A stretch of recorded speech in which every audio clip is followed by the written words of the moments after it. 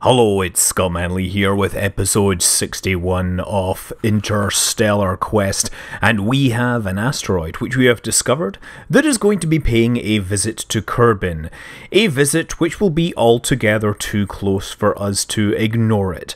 Yes, it's going to crash into the surface, and while it may not do much damage due to the game's limited ability to model such things, we think that it's prudent and worthy for us to perhaps launch a mission to intercept it. Now, you see how the projected orbit is inclined. What I'm going to do is try to put my spacecraft on the same orbit, but in reverse, so that we actually come we basically head back down its path and meet up with it before it can ever collide with us. So what I'm doing is time accelerating until the launch site is more or less underneath this orbit. Then I'm going to fly up over the top, swing around the planet, and hopefully head off to an encounter with this rocky body. Okay, that's us got all our stuff set up. The object is targeted, so we see the pink marker on the nav ball showing us where we ultimately have to go. And coming back in, you can see that it is still nighttime. Thankfully, I have this other little mod here. This is the ambient light enhancer, and I can just drag that up a little so that you guys can actually see what is going on despite the fact that it is nighttime. No more will you be left in the dark. But we start to head off into space. The crew for this mission are, of course, Rusty Kerman and Edlu Kerman, experts in killer asteroids. Who else would I have? Anyway, from where they are, they can't actually see what's going on because they are, of course, inside the aerodynamic fairing. I'm going to cut through most of this launch sequence because, let's face it, you've seen many launch sequences before. It's more or less your standard fare where we cut the engines when we get to an orbit with an apoapse of 100 kilometers, and of course fire off that rather nice fairing so we can actually get a look at the spacecraft that we've got here. We have that rather nice two-man B9 cockpit, a plasma drive, and of course beamed power receivers. So yeah, we set our orbit up to try and go back the way we came, which means an escape burn, more or less going back along here. Now, you want to kind of get the departure point at roughly the same place on the edge of the sphere of influence. So I set up my burn and slowly turn the spacecraft because I don't have a huge amount of torque on this thing.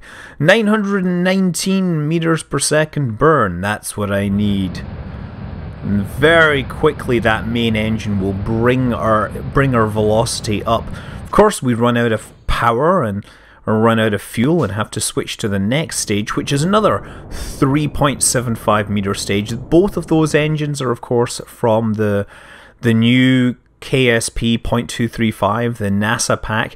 Those engines have excellent thrust to weight ratios. In fact, some people think they might be a little overpowered. Anyway, I need to trim this orbit a little more to try and bring myself onto an encounter with it. You can see in the background the number, the actual encounter that we're seeing, right? And I'm pretty much going to cut out what I ended up doing, but I managed to bring my encounter down to about 100 and something kilometers. And from there, it's 2 minutes to wait to get into the actual burn position. We want to be as close as possible, and it's 395 meters per second of delta V. Dumped into the quest to meet this asteroid as quickly as possible. You see that we're actually burning more or less lateral to our actual velocity here, so this is a straight up course correction that will bring us nice and close towards our target. Now, one thing to be wary of with the deep space encounters is that the accuracy of the map really isn't that good once you get to large distances. And so even although it says about 117 kilometers, I can't guarantee that I will actually come that close. You could come a lot closer, I guess, than what the map is saying, because the map's precision doesn't always seem to reflect the actual encounter. So anyway, yeah, once we get within a certain range, it's all going to be manual encounters anyway. And so yeah, there we are, coming in towards the target at about 1400 meters per second. And you can see the encounter off there in the distance. We're like maybe Well, what are we, 1,000? We're like less than 15 minutes out from the target, so I have to start killing my velocity now. Very quickly using this main engine, we slow the thing down, burning off the remains of our chemical fuel. Once that's gone, we will have to switch to the plasma thruster, and the plasma thruster will not get nearly as much thrust, so we have to approach much more carefully. You see, if you had just used a maneuver node to arrange that encounter, it might have told you that this would take 30 seconds, but of course that wouldn't take into account the fact that we had to deploy these nice arms and this cool little plasma engine to actually get ourselves approaching the target at a reasonable rate. We have 470 meters per second of delta V to kill before we encounter this object. And with 1.2 gigawatts of power, it still takes us a reasonable amount of time to do so. This whole encounter and braking scheme took me the best part of an hour to get in there. Now, obviously, we are going on for a hands-on approach here, partly because it lets us bring along our heroes for the ride, and partly because it uses the technology that we currently have in the asteroid redirect mission, the Claw, which in itself isn't that realistic, but it's what the game works within the game. Realistically, if you found an asteroid, well, first of all, you would hope you would have more than 10 days warning. Ideally, if Sentinel works, you will have years of warning to adjust an orbit of an asteroid. And at that level, you only need a few millimeters per second to make sure that it misses the Earth completely. You can do this in a number of ways. You can do this with a simple kinetic impactor. For larger objects, if you really need the force, you could use nuclear devices. They're great because, and for some reasons, because they put a lot of energy into a very small package, but actually coupling that energy with an asteroid is a questionable event. We're not really sure how well that actually would work in reality. There's another one where you don't actually need to touch the asteroid. It's something called the gravity tractor, which is something, again, the real Dr. Ed Lu had a hand in. The idea being that the asteroid has gravity, but so do spacecraft. You know, spacecraft, although they may only weigh a couple of tons, they will have their own gravity. And if you park a spacecraft in orbit around the asteroid and keep occasionally firing your thruster, as you fire the thruster, you give yourself some velocity, but then the asteroid's gravity will pull you back. So you can slowly transfer the energy or the acceleration from your thruster onto the asteroid without actually touching it at all. Anyway, with 1 kilometer to go, I think it's time we return to old me in my attempts to actually rendezvous with this asteroid. Oh yes, we are now inside the 1 kilometer mark, moving at 10 meters per second. This is one of the more careful approaches I think I have made in my Kerbal space program career, but with that plasma engine you can't risk it suddenly not working as well as you expected, otherwise you end up flying by the target as you realize you don't have enough power. But I'm getting pretty close to the magic 1.21 gigawatts of power. Okay, so I'm just burning off center here, or thrusting off center, the idea being to push my retrograde vector or velocity vector right onto the target. We're getting really close. Just make sure we don't crash into it, because that would really suck. We just want to kill off all my velocity. Now we're like 50 meters out. What I want to do is get my relative velocity down to 0. Then we can target the center of mass and more or less come in for the capture. And we can do that in crew cockpit style. Okay, target center of mass. MMT 681, that's what we've called it so far. I think I shall call my spacecraft the Little Prince. And we all know what the asteroid is going to be called, right? Okay, the Claw is deployed, ready for capture, and now we need to line this up. And I'm doing this from the IVA view, the reason being that you can actually zoom in on the nav ball and therefore make your interface with the target as accurate as possible. You can get way better accuracy from the IVA because you can zoom in like that. And since we're going to be thrusting against this, we want to be as close to perfectly lined up with the center of mass so that we don't induce a rotation in the object.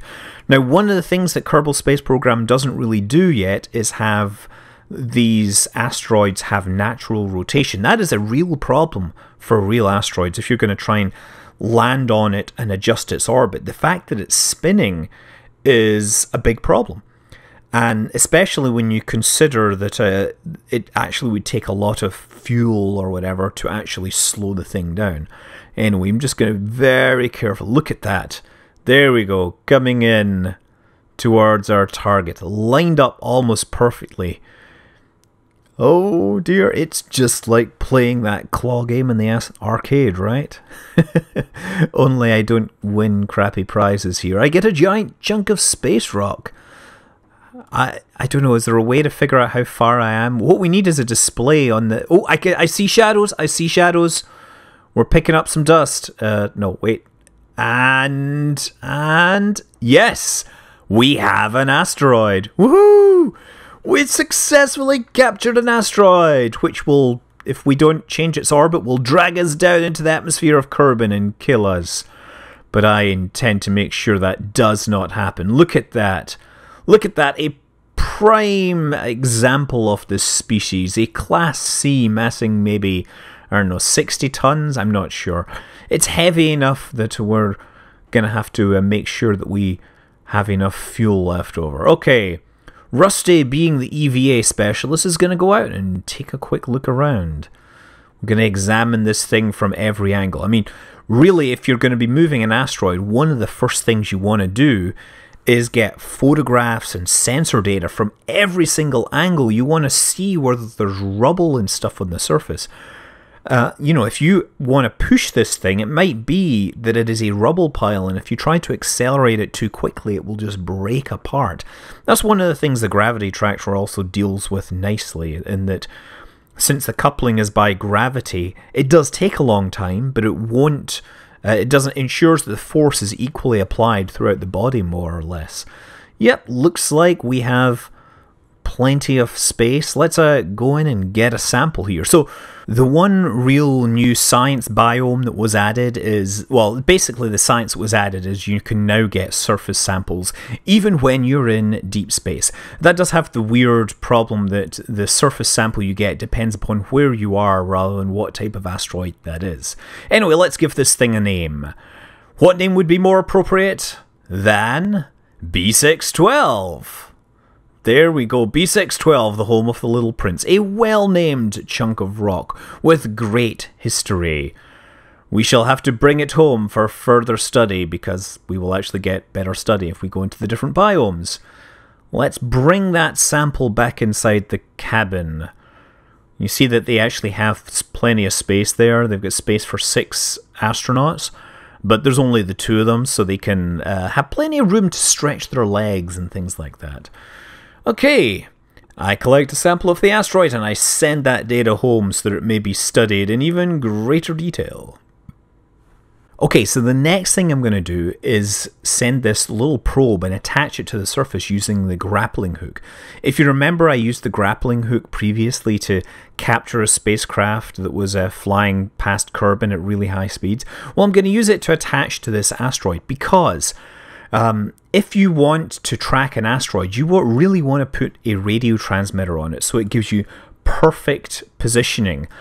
The sensitivity of many impact solutions entirely depends upon how accurately you can calculate the position. So if you think you have an object that's going to hit the Earth, the first thing you do is land a satellite on it so that it can actually get perfect telemetry, perfect positional data, so you can figure out whether it really will hit or not. So here goes nothing.